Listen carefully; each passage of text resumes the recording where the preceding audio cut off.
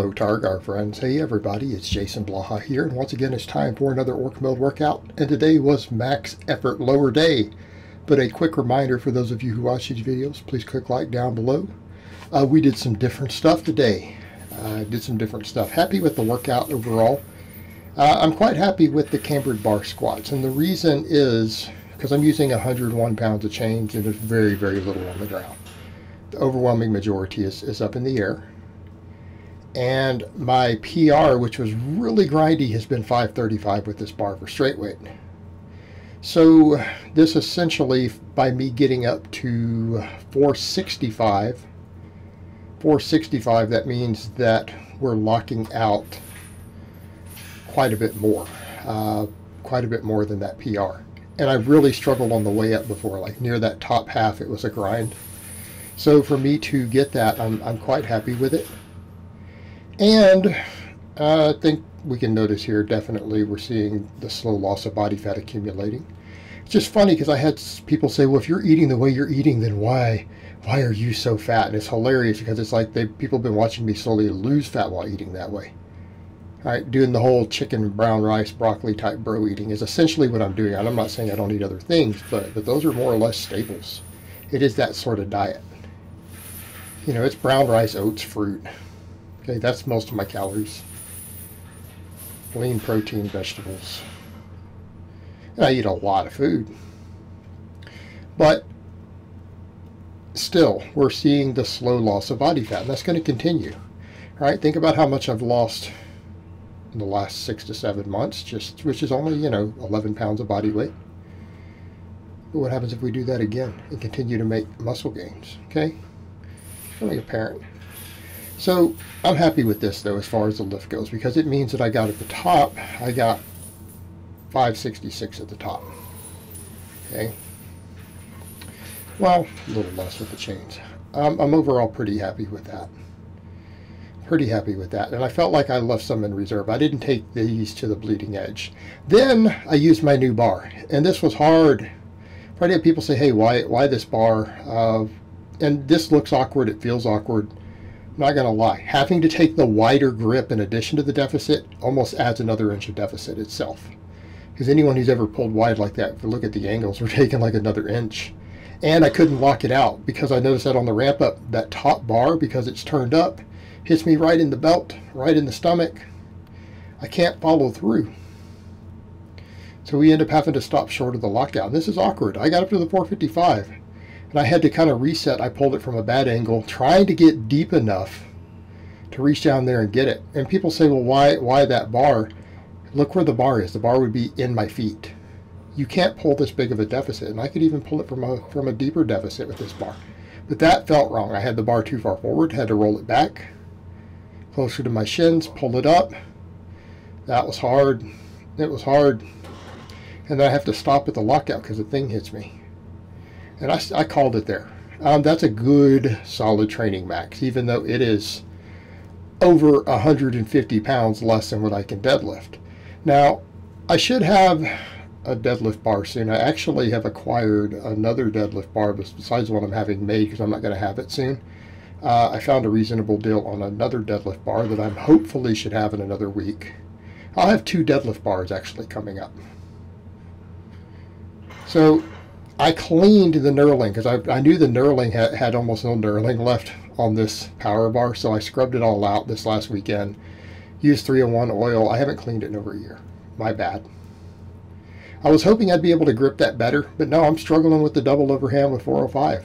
So what's going to be our goal? Not with the deadlift bar, but with this bar, a power bar, it's going to be to hold 405 several times. We need to build to that.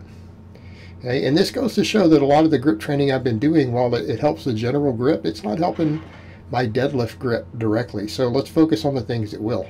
Bar holds. More pendlay rows with the normal bar taken to limit sets. But I'm going to do these twice a week, and then I'm going to do pinch block work. I'm not worried about big, bulky things like the axle bar anymore. Okay, it's not really helping even my double overhand. So we're focusing more on just squeezing everything harder, squeezing all my benching, all my pressing really hard. Okay, I'm going to start doing holds twice a week on my lower days, double overhand, rack pulls. In this case, I'm using the safety slings. And someone had asked me about that. I thought you were against rack pulls. I am. I'm not loading 1,000 pounds on there and bending and destroying my equipment. I'm doing grip work.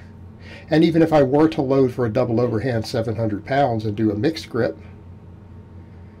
we're still not strapping up and pulling for maxes. We're using grip training. Okay? It's not the same as throwing on straps and doing a little curtsy squat to move the weight 4 inches. That has no benefit. Destroys equipment, beats you up. This is grip training. That's it. And I've said before, above the knee rack pulls are a useful grip training tool, but they don't serve any purpose with straps. None. Nothing. They're not useful at all. So I did the 365 for 3 holds after that. So we need to build up. That needs to be a short-term grip goal. Let's get up to where we can do those holds with 405.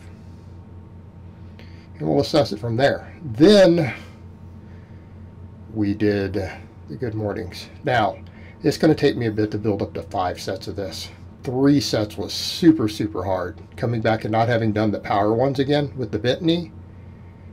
Okay, because I've been doing the straight leg ones, and I'm going to do heavy ones on this day in place of the glute bridges. Heavy ones in place of the glute bridges. And then we're going to do straight leg ones as a more accessory movement on speed day. I need the extra upper back. These are going to build my overall hip extension strength, though, and glutes and everything. It gives me a second big exercise, and I can set performance goals on this. What's a goal need to be? 405 for 10. We need to get to 405 for 10. What's this today? What's an 85-pound bar? Anyone can look it up. Calibrated plates on there. 355. Did 3 by 10 with it. And they were challenging, so I need to build up to 5 sets. And I might not be able to handle 5 sets of 10 and push it. We'll find out. But we need to get up to 405 for sets of 10. Same thing, I've already said the glute bridge, I've done 515 for 5 by 10. We need to get to at least 550. When I hit these two, I know that my posterior chain and everything will be strong enough to hit the lifts I want to hit. Okay, I know that I will have a massive deadlift PR when that occurs. So I need these to come up, and when I need the grip to improve. Grip, grip, grip, grip, grip. And then from now on, it's going to be very deadlift specific grip. I don't care about general grip training. I've got a good general grip. It just chews my hands up, though, to be squeezing the grippers for high reps and all that stuff. Let's stick with just the static stuff. Bar holds, pen leg rows every workout, and then pinch blocks. And I'm going to try to take weekends completely off from any grip training, so that when we get back over to Tuesdays and we pull, because we're going to pull to a heavy single of some type, except when I do dead pen good mornings, we're going to do squats and we're going to do deadlift variations for maxes on all these yummy days. The way I'm going to work it, I feel that my conditioning and work capacity is high enough to get away with it now. And I'm doing a ridiculous amount of GPP. My off days, sometimes on my main days, right? I don't do it on my lower body days. I do GPP up to 5 times a week. Conditioning is up. So we'll do the 2, and then I'll work in good morning for certain types. I may work in eccentric good mornings or in place of a squat, and then dead stop like off of the safety slings in place of some of my deadlifts. But we're going to hit 2 lower body maxes so that I get more practice with maxing. And then we hypertrophy everything else. Then I only got the 3 sets of that with 355. So we need to get up to 405. And I've done 375 for sets of 10. I have to build back up. Then we did the glute ham raises with the plate. And again, trying to get full range of motion of the hamstring. And I know I'm bent over a bit, but that's just what's comfortable for me to be in the position at all. But it works the holy hell out of my hamstrings. And I'm on a pretty hard setting, as you guys can see. My knees stay up on the pad the entire time. So I grabbed the 10-pound plate, and we got 5 sets of 10 today. I've done 3 sets of 10 with the plate. You guys have seen me do 5 sets of 20 without a plate. But that weight makes a big difference up on the chest. Makes a big difference. But 5 sets of 10 today. Keep the hamstrings going. So that's going to be our big accessories for the day. Is going to be grip work, the heavy good mornings, power type good mornings, glute ham raises. Then we did pendlay rows and reverse hypers. So everything got worked. Everything, at least, it would be involved in the deadlift. People would say, well, what about the squatting? Well, this is all the squatting muscles except for the quads. Now, do the quads get worked some on some of those good mornings? Yeah, the power ones. I'm doing a ton of sled dragging, and I do plyometrics. Okay. My quads are getting plenty of work. And you guys notice when you watch me do all that work inside that rack, let's not pretend my quads aren't growing. My quads are jacked. And they'll keep growing from what I do. I'm not worried about it. But we need to get the hip extensors stronger. Glutes, hips. I mean, obviously hamstrings. We can never have hamstrings that are too big or too strong. And this is even injury prevention. All right, we could argue that maybe the glute ham raise might not give amazing carryover to stuff like the deadlift due to the angles involved. Okay, it'll give some carryover. What about injury prevention?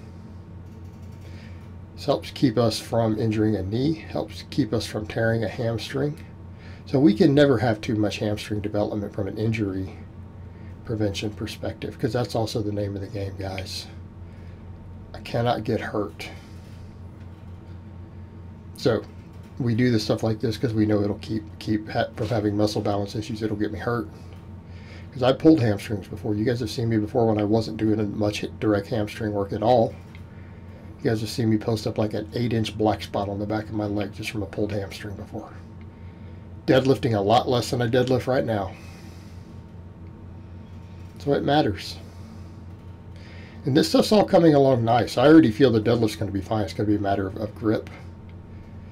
But we are prioritizing grip. We're going to keep prioritizing grip. I mean, if I'm in a situation where my grip is a limiting factor on a deadlift, hey, great. Because I can keep training the grip easy. I feel like it is right now. But we continue to work all the muscles involved, right? Because eventually the grip will get caught up, and we need to make sure everything else is caught up top to bottom.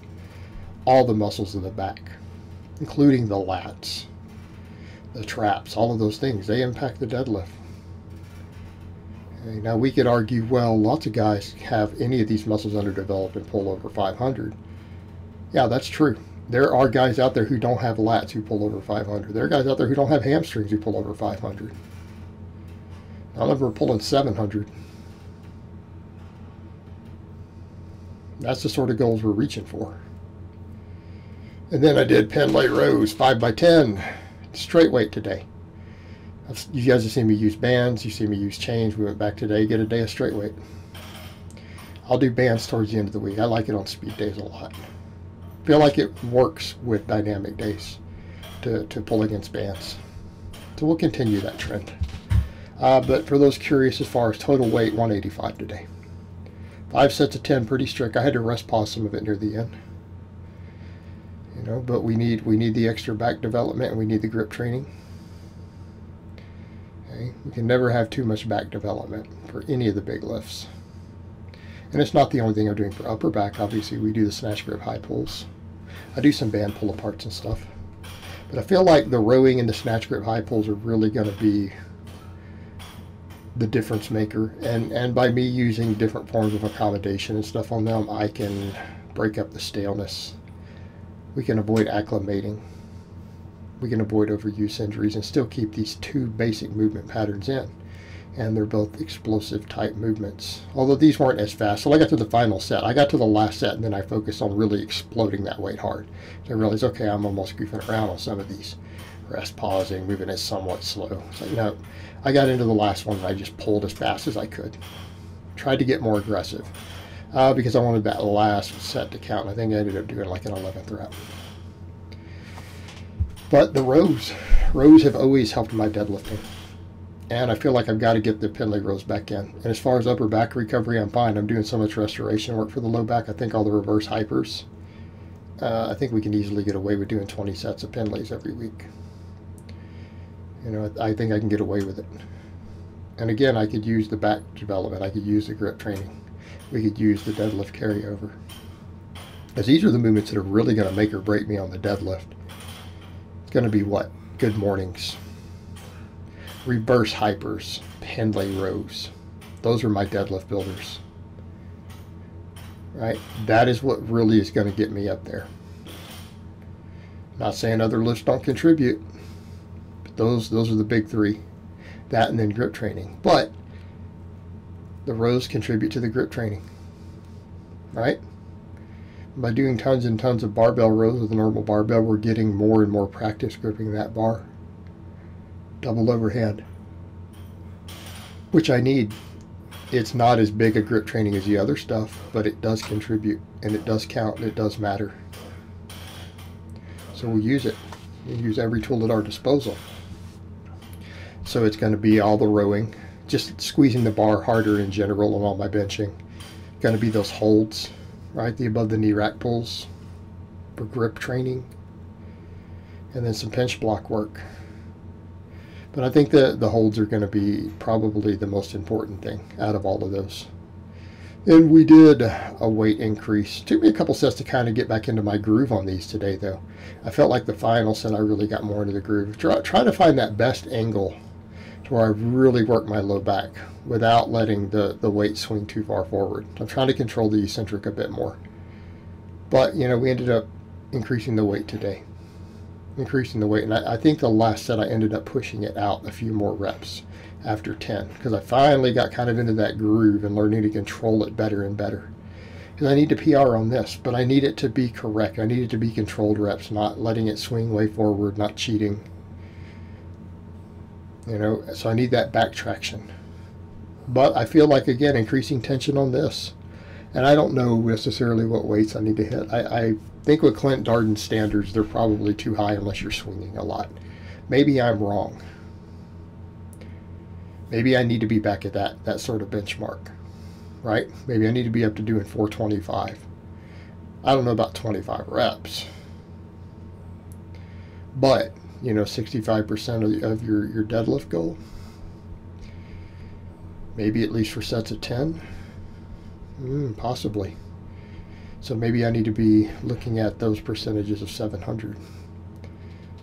I've already pulled 625 off a deficit with a stiff bar. And anyone who's pulled with a stiff bar versus a deadlift bar knows. And look for me, look how much strength difference I lose for every inch of deficit. Okay? It's easily 20 pounds or more. Because my 2-inch deficit is, or 2.5 even, is that what it was when we did? My 2.5-inch deficit was only 585. My 1-inch deficit was 625. And then that 5.5, I mean 455. So, I don't know, how much am I losing with that 1 inch? How much am I going to get out of a deadlift bar? I guess we're going to find out, assuming I can grip it. Okay. But, workout was good today, happy with everything. Everything went good. I feel good, so I hope it's been informative, and I will talk to you guys next time.